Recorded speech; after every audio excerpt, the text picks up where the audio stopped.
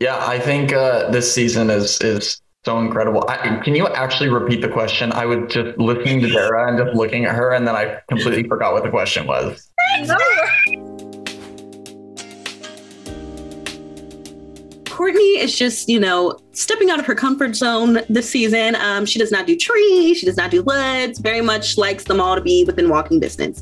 So it's a little different, but she just learns that it's okay to, step out of your comfort zone, have fun, be vulnerable, and just enjoy the friends that you have. I was really excited to talk about certain topics with my character, especially anxiety.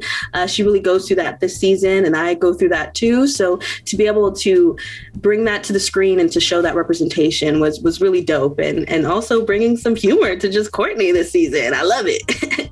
EJ's got a lot going on this summer. He's at this summer camp that he has got a lot of history at. He grew up going to this camp, and this is the camp he met Nene at. So it's definitely a lot of history that he has to go on with. But also he's excited for this new fresh summer, and he's kind of wanting to come into the summer with the thought of like, I just want one last go at just being a kid, and I just want to be a kid and be able to have fun with my new relationship and all of my friends. And like, then he immediately kind of gets hit with the reality that he's got to direct this show. So then that kind of takes a little bit out of the being able to be a kid aspect of it. So then he kind of has to start focusing on that, which then pulls away from the other things he wanted to focus on. And so then he starts to get quite overwhelmed with things and not really sure how to handle those things. And I feel like he, in a couple moments, starts to kind of revert back to season one EJ in a couple times. But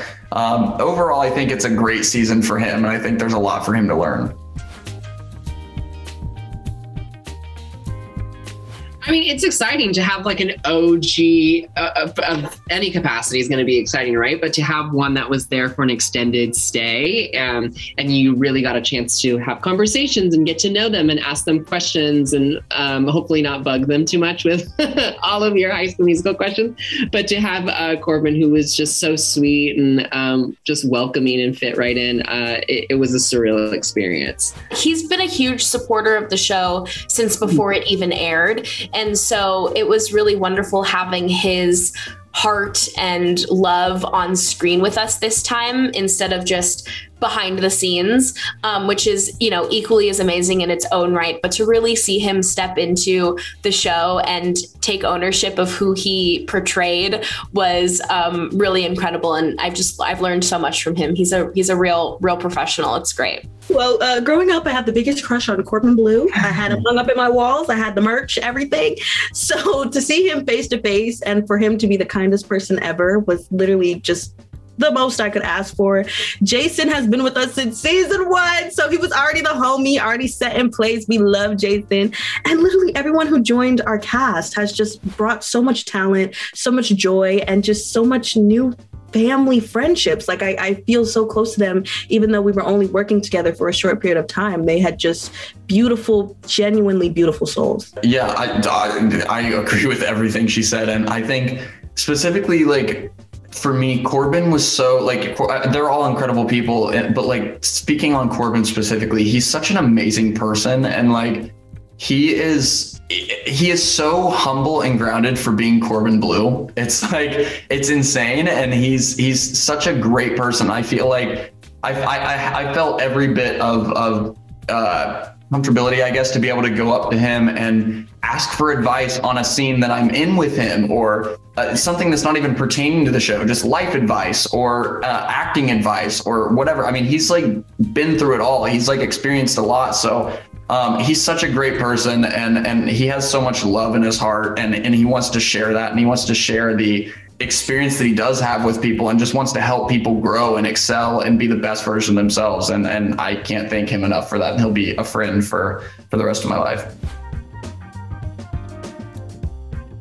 Yeah, I think both Ashlyn and Carlos are in this moment pretty codependent on their boyfriends. And so it's been really interesting to see how they tackle being alone for the first time in a while, and having 2 weeks to themselves without their significant other with them. And lots of character development comes from that. So I'm excited for audiences to see what happens.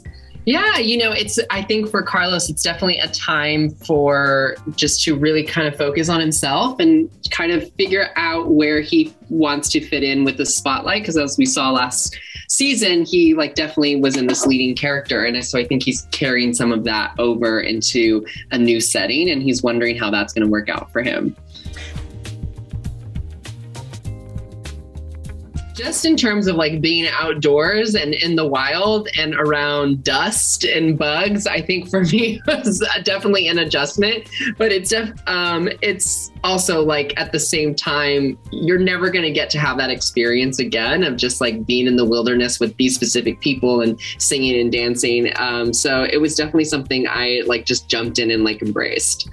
Extremely fun. I think that being put in these new environments not only challenged our characters in the show, but also like challenged us as actors and as friends and how we would bond in this new setting. And we really lived like a true camp life. And we would like, picnic out on the lawn and have lunch together and like get really sunburned and bitten by bugs. And it was like so nostalgic feeling and so wonderful. And it really awakened like this very like childlike sense of joy in all of us, which was really fun.